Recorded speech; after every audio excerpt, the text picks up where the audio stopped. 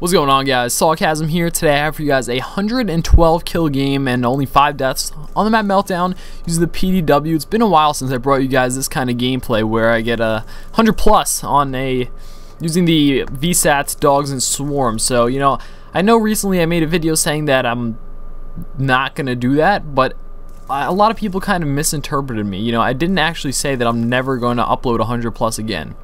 What I actually meant was that I'm not going to only upload 100 pluses. So I just want to get that cleared up. You know, there's still going to be 100 pluses and still going to be tips on my channel. That's what my channel is essentially based off of, and that's the reason I made it my channel based off that, is because that is what I like to do, and I'm going to continue that. But at the same time, there's some other things that I want to implement as well, and that's kind of just what I wanted to get across in my previous video, where I said that I'm not going to be doing as many 100 plus videos, but they're still going to be here. So as you see here, this is 100 plus on my Meltdown. This isn't anything you haven't seen before on my channel in terms of gameplay style, so I'm not going to be giving too many tips and whatnot, but basically what I like to do is run the enemy spawn and use these two buildings, this building right here that I'm in and the same one on the other side of the map. This is a pretty asymmetrical map. Don't you just love when your swarm kills you? You'll see that my swarm killed me right there, and then again on this streak right here, it'll kill me at the end of this streak.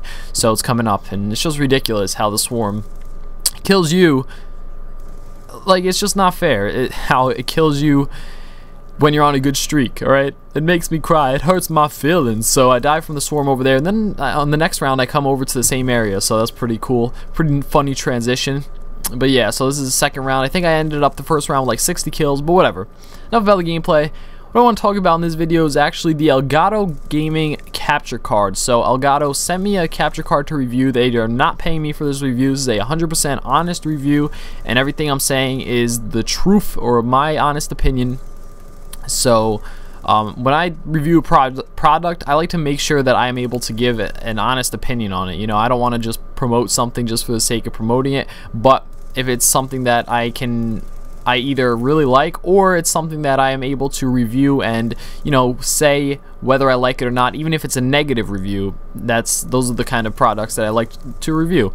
So in this case, Elgato, basically I really like it. You know, what I used before was a Hauppauge HD PVR, and it was good. That was my first capture card, so I didn't really know much, but the Elgato has a lot of features that make it really easy to use and slightly better in my opinion from what I've seen. Now, I've only used the original HD PVR. I haven't used like the new ones, the HD PVR 2 Gaming Edition and whatnot, but I have used the first one, and so that's all I could compare it to. But in terms of features, the Elgato is really, really nice. It has the ability to kind of roll back. So if you're playing the Elgato capture card software and you kind of forget to record, don't worry. You know, as long as you have the capture card open, the software, you can actually go back and then record it, even if you weren't recording from the start. So, you know, say you got a clip, you're like, oh crap, I wasn't recording. You just go back, not a big deal, and you just go record that. So I really like that feature. That's probably my favorite thing, to be honest. Another thing it has is live comm features. So in case you don't know, you know, this is mainly directed towards YouTubers, because a lot of you average viewers who don't do YouTube probably aren't even gonna understand half this stuff, which is understandable, and that's fine.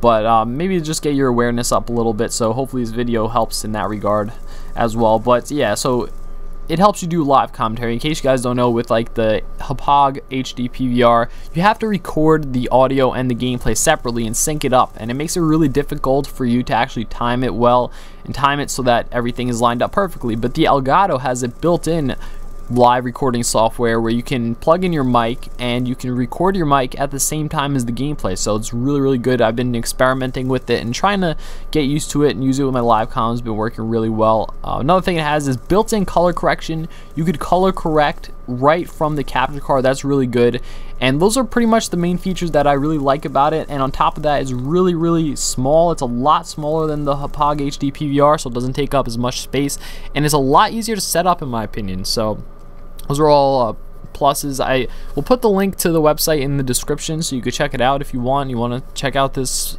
capture card. It's a really good capture card, and obviously it's HD. And if you are looking to get into YouTube, I would definitely suggest using this one. Like I said, I haven't used the like Hauppauge HD PVR 2 or anything, but from what I've heard and from what I've tried so far, this is what I'm liking the best. So I'm really liking it, and check it out.